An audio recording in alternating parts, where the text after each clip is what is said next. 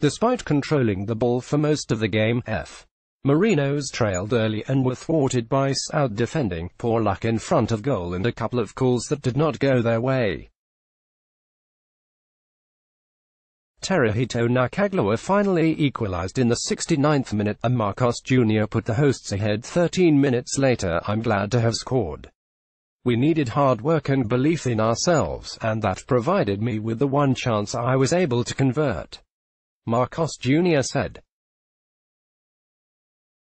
Left-back Koki Anzai broke the ice in the 11th minute against the run of play after Kashima's Leo Silva dispossessed a Marinos defender who was simply being careless with the ball in midfield. With midfielder Ryohei Shirasaki looking for a target on the left, Anzai sprinted past the lone defender guarding his teammate. Shirasaki's through pass was on the money and Anzai struck his shot hard on the ground past keeper Park Il-Gyu. After a first half in which maintaining most of the possession and taking most of the shots added up to 0 on the scoreboard, the hosts continued their relentless attack after the break. In a microcosm of play so far, Antlers keeper Kwon Sun-tae caught a close-range shot but fumbled it back to an Marinos attacker, who then missed from point-blank range. Antlers' defense responded well to the constant pressure but were fortunate. Marinos were not awarded a 52nd minute penalty kick after a collision in front of the visitors' goal.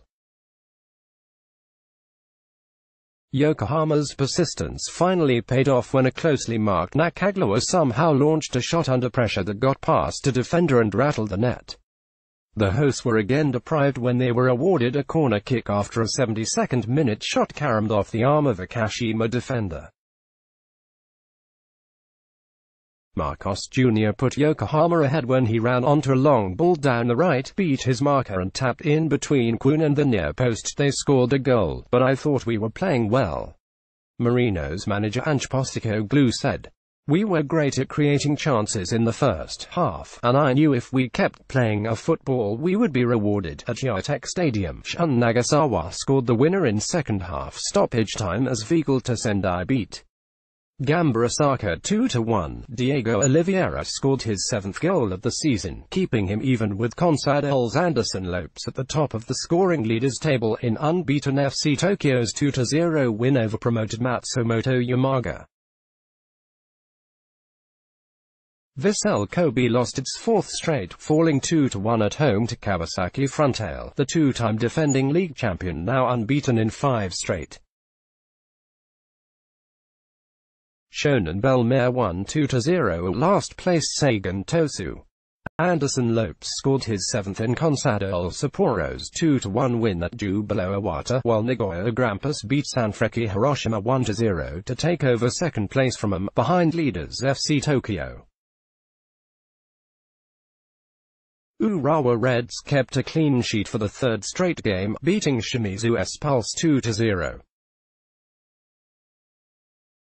Latest soccer Stries Messi leads Barca past Liverpool facing its toughest opponent of the season. Barcelona once again turned to Lionel Messi to move the team within one step of reaching its first Champions League final in 4 seasons. Emi's woeful Tosu facing turmoil on and off-pitch. On's protest banners emerge behind the goal and applause turns to jeering following loss after loss. League clubs tend to draw from a limited arsenal in order to placate fans and turn things. Let's block ads. Why?